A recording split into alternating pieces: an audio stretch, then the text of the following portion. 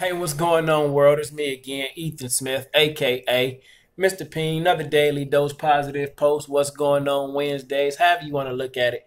I've had the daily dose positive post, my word Wednesdays. I was posting things on Tuesdays and Thursdays and giving them a different name. And I realized, man, sometimes you're attempting to do too much. I'm not an octopus. I don't have 8 tentacles. I can't reach out and grab everything at one time. When I first started doing my videos, I wanted to do shirts. I wanted to do hats. I had to put my hand in everything. And sometimes you just got to take a step back and say, you know what? One level at a time. One level at a time. There's nothing wrong with being a multitasker, but if you're not completing one task before you start multitasking the other things, you might want to slow down from being a multitasker and complete one task at a time, one level at a time. Like, what's the main purpose? And for me, the main purpose for speaking is speaking. It's not about the hats. It's not about the t-shirts. It's not about the clothing line and the brand in this moment right now. It's about the speaking. It's about encouraging and inspire people to really look deep within and see how they can change their life. It's about encouraging and inspire people to really look deep within and see how they can change their life. Like, treat your life like a construction site. Like, on the construction site, there's always tons of equipment. You got bulldozers, you got backhoes, you got bobcats, you got excavators, you got dump trucks, you got loaders, you got cranes, you got lifts. All those different tools or pieces of equipment are focused on one goal, which is to build something new and something solid. So you have to think about the things that you have in your life. Are they building you up or are they tearing you down? Like, your life is truly like a construction site. The other day I was riding and I seen a construction site and I seen an excavator out there. And I'm like, wow, I know an excavator is meant for digging, but like, is it a Webster's dictionary definition for that? Like, what actually is an excavator? And the excavator, according to Webster's dictionary, is a person who removes earth carefully and systematically from an archaeological site in order to find buried remains. An excavator also is a large machine used for removing soil from the ground, especially on a building site. So, two things: a large machine or a person doing an archaeological systematic experiment to discover something.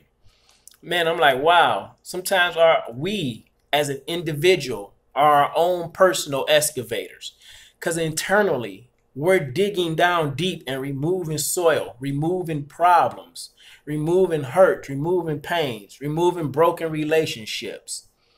We have to dig down deep and get down to fresh, clean soil within our own lives so we can start to construct and build a new foundation for our lives.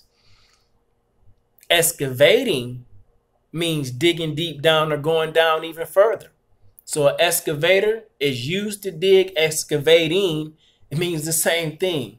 Digging down deeper, going even further. And a lot of times when things occur in our life, when problems occur in our life, it's really not the big thing that you get into it with a person about, or it's really not the last thing that happened that tears you down. It's usually something from deep down inside that you've been holding on to for a while that you just suppress. You just keep pushing it down.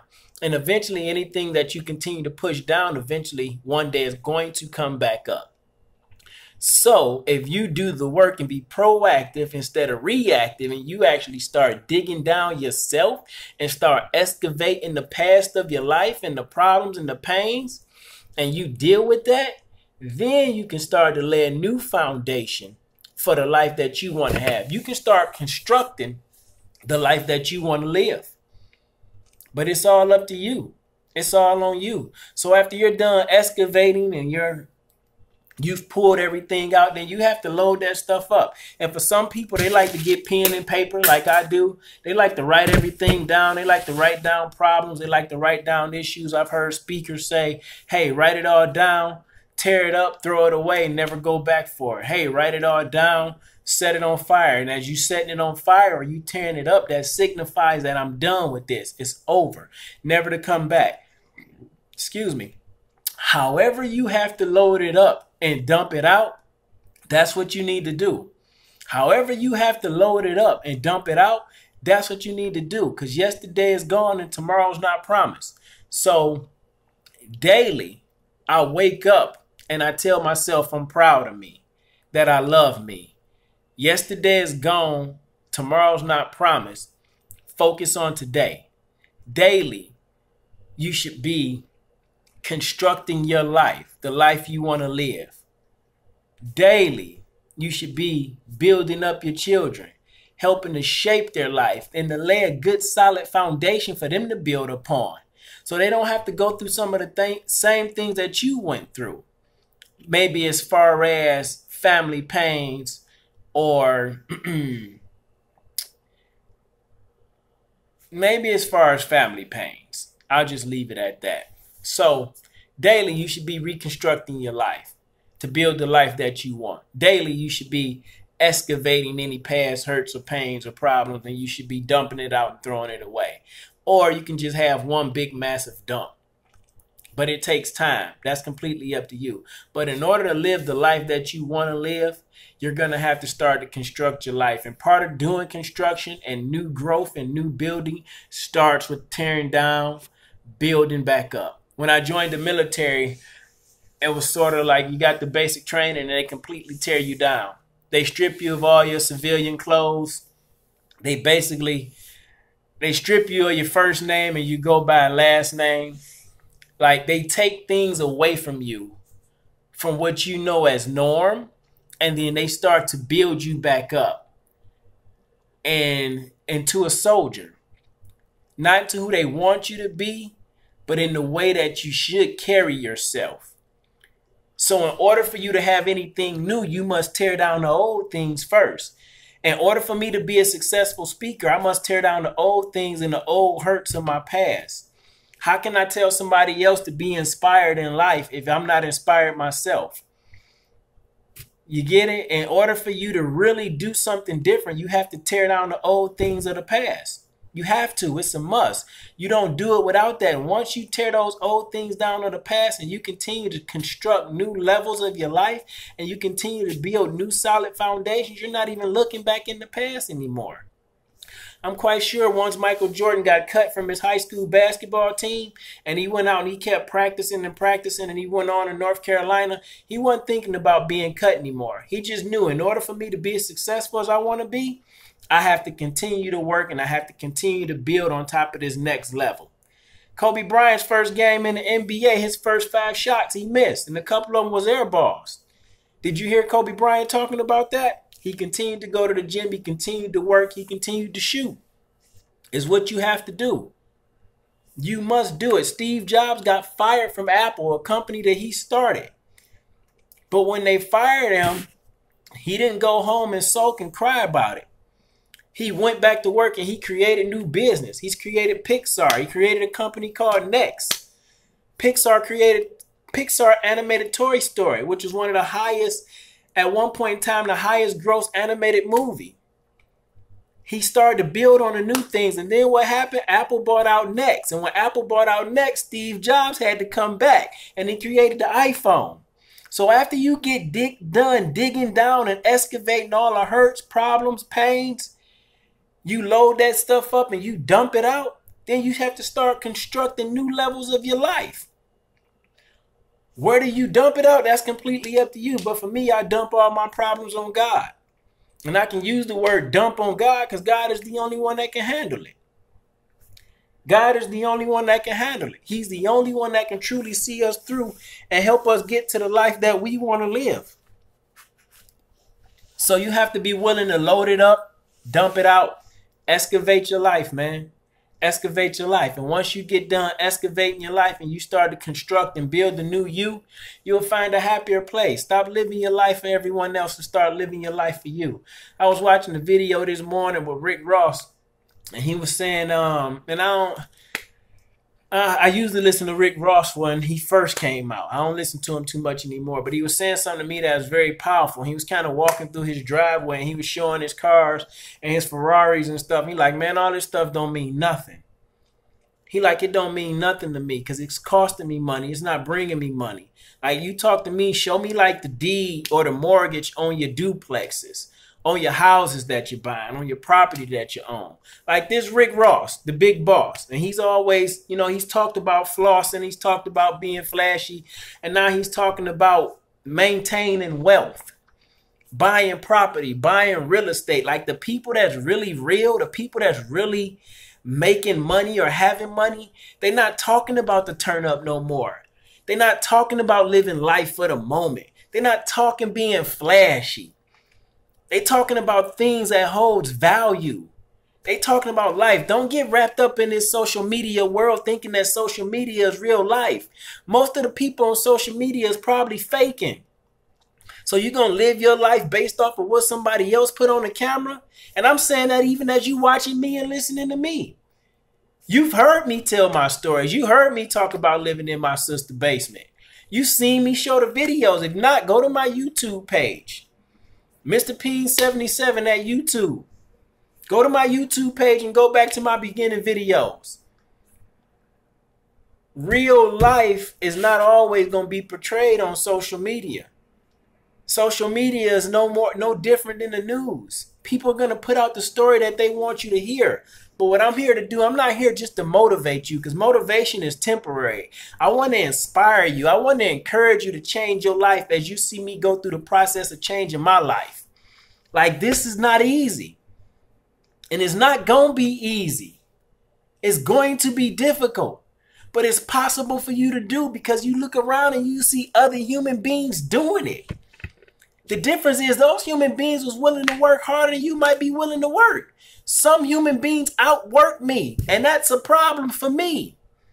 Because in order for me to live the life that I want to live, I have to outwork others, or sometimes I have to outwork my mind. You have to. You have to believe when other people don't believe. You got to get up and you got to work. Like, when Rick Ross first came out, people were talking about how he was a sheriff and maybe snitching and everything else. He kept working through the process. He kept building his brand. He kept building MMG. He kept constructing his life, never looking backwards about what other people were saying. He kept constructing his life, whether you like him or not. You can't deny the fact that the man built and constructed his life in the way that he wanted. At least from my standpoint, he has. So if you're not happy with your life, it's not the person that's telling you what you can't do. It's you telling you what you can't do. If you're not happy with your life, it's not the job that fired you. It's you doing something that allowed you to be fired from a job. Excuse me. Or is you just dependent on a job or someone else to take care of you? Like, there's no security in that. There's no security in that. None whatsoever. You are your best investment. Last year when it was daylight savings time, I was watching a video about Warren Buffett. And I know I'm paraphrasing and I'm going to quote this wrong, but Warren Buffett made a comment like, your best investing is investing in yourself. Now, Warren Buffett at that time was maybe like, he's definitely in the top 10 richest people in America, if not the world. And he said that your best investment is investing in yourself. How do you invest in yourself? You find those things that you love, that inspire you, and you spend your every waking moment doing those things.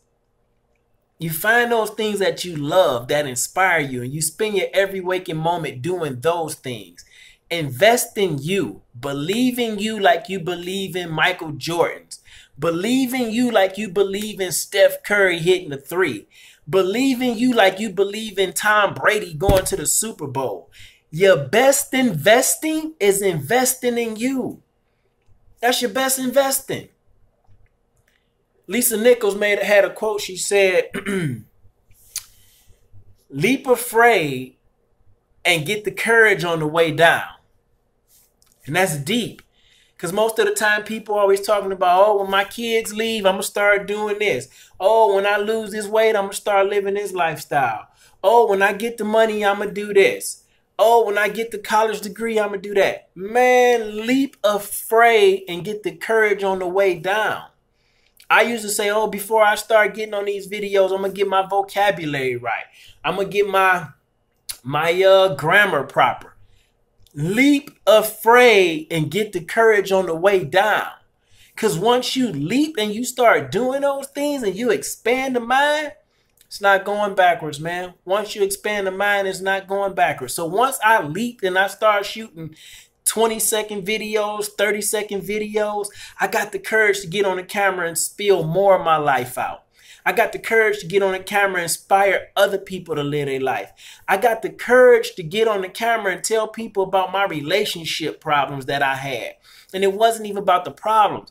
It was about me growing up as an individual and understanding the only way to truly grow as an individual is for me to be my excavator, excavate my life, load up the problems, dump it out, and construct the new me. Construct Ethan James Smith in the way that I see fit. Not what the world see, not what the world says. You must construct your life in the way that you want to live it. You must construct your life in the way that you want to live it. Your life is like a construction site, man. You got to dig down in order to build back up. Going into the military, basic training, they tear you down and build you back up. It doesn't happen any other way. Drake even said it. Started from the bottom, now I'm here. Everybody's bottom is different. But we all must start from the bottom and build our way up. You must start from the bottom and build your way up. What do you believe you can achieve? I'm on my way to greatness.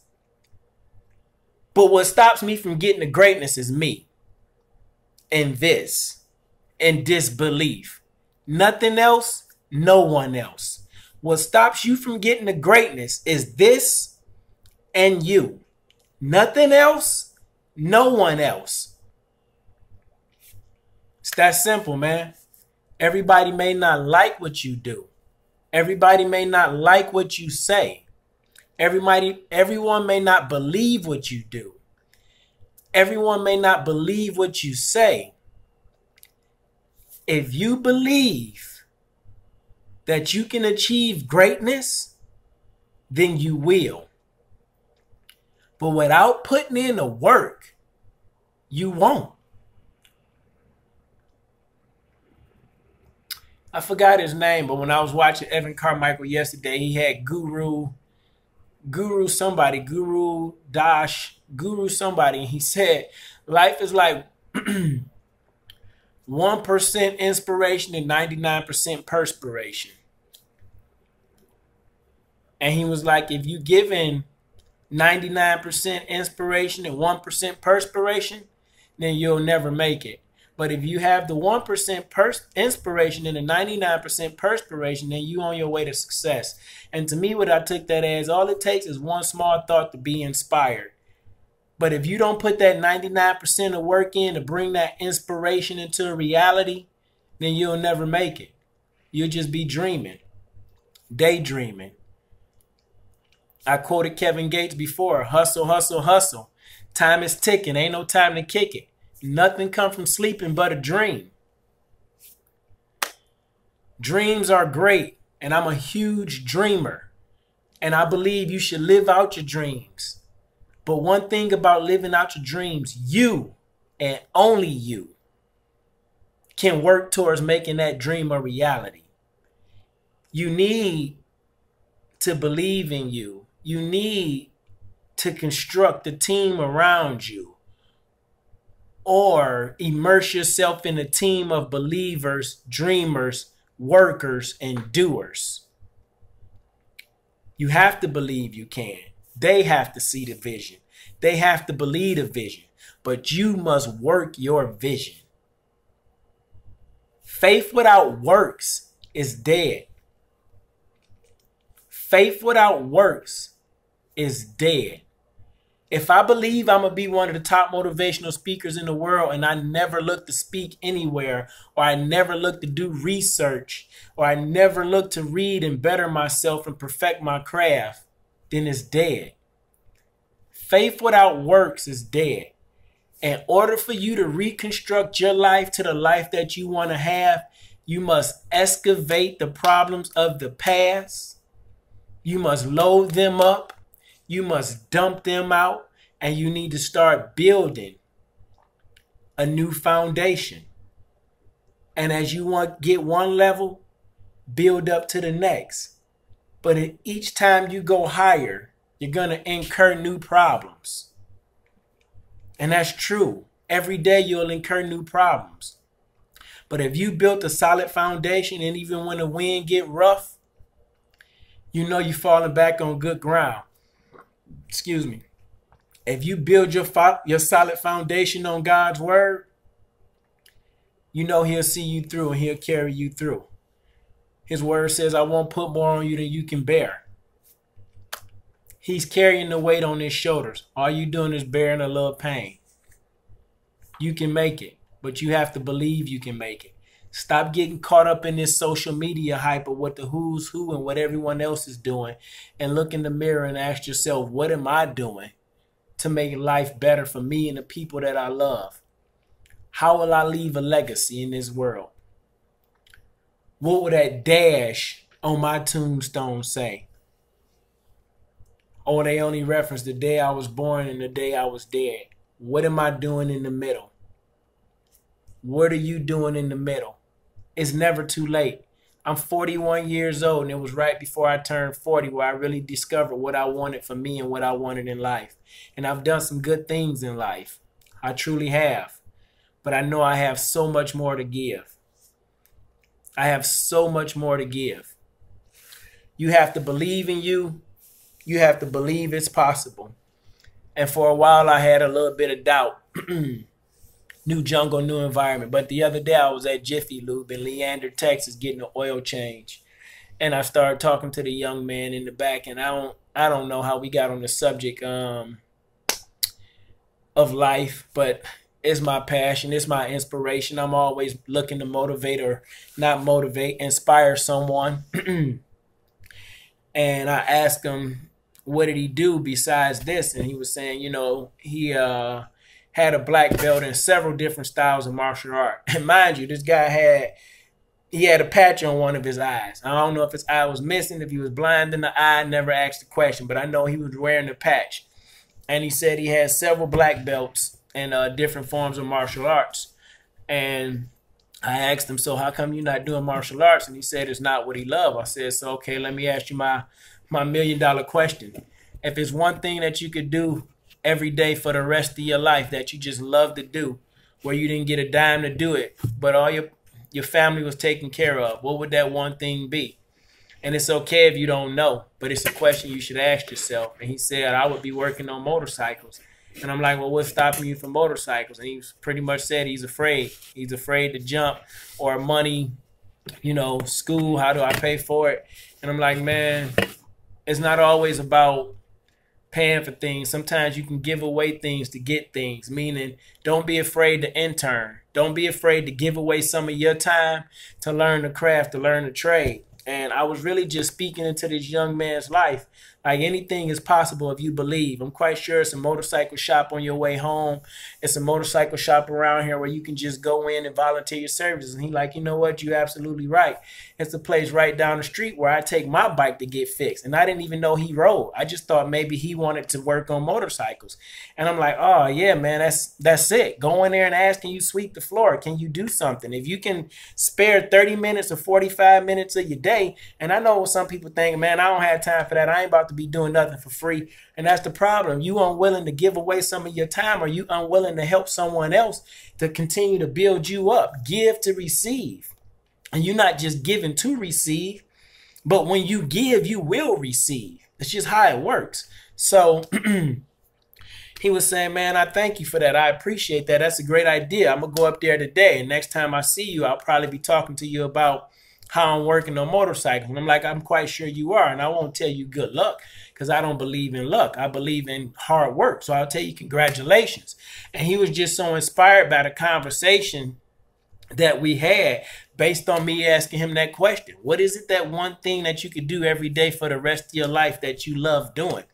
When you figure out what that is, it's probably tied to your purpose. It's probably tied to your passion. And when you chasing your purpose and your passion, you don't have time to worry about chasing money. When you doing what you love, you never work a day in your life. That's what they say. Go after what you love. And at the end of our conversation, he was inspired. He was fired up. He was ready to go to the motorcycle place and actually volunteer his services and see what type of help he can get. And I felt great because I was just doing what I love to do, inspiring and encouraging someone to go after their dreams. I don't get embarrassed. I'm not ashamed of making mistakes. I'm not ashamed of my failures. I welcome my failures. I welcome embarrassment. It's okay because I'm learning. And at the end of all that, when I walked back up to the front, it was a woman in there, and she was like, wow, I'm sorry I was eavesdropping on y'all conversation. And I just want to say that was powerful what you were saying to that young man. And she was like, well, do you have a Facebook page or something? Because I heard you say you were going to be a motivational speaker, inspirational speaker.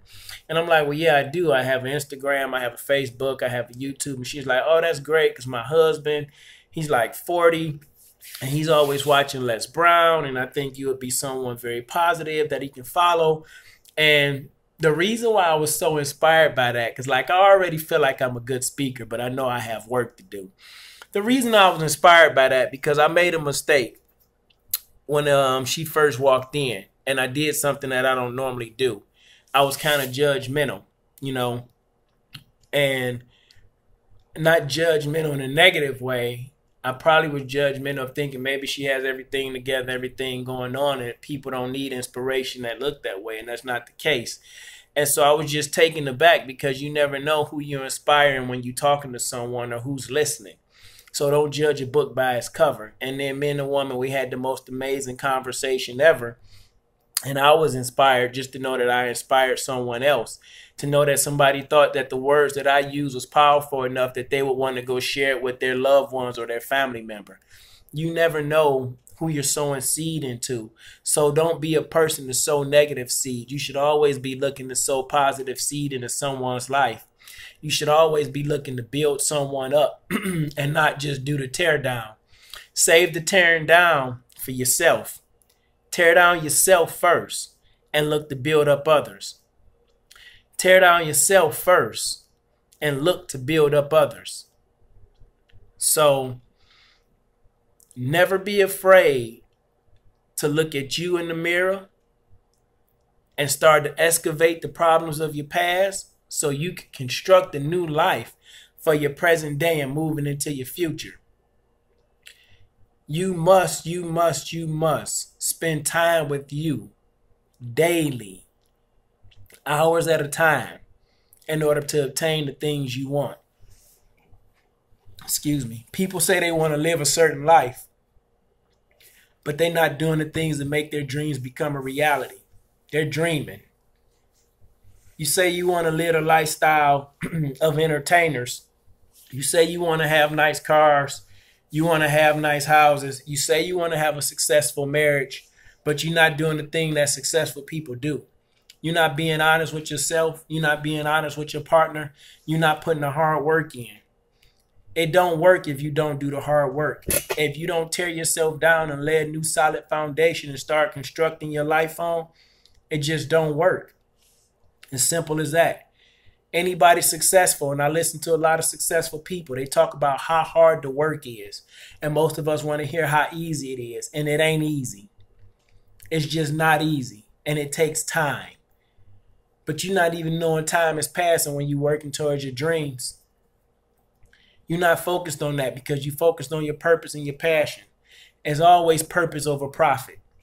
As I like to say, when you're doing what you love to do, you won't even realize when you become rich or wealthy, because you're so busy perfecting your craft at being the best speaker, being the best seamstress, being the best dancer, being the best singer. When the money comes to you, you won't even realize it, because you've been doing what you love. But when you've been chasing money all your life, you'll probably never find true success or happiness, because money comes and money goes. You have to tear down, or you have to excavate in order to truly build up the life that you want to live. It's your boy Ethan Smith, aka Mr. P.I.E.N.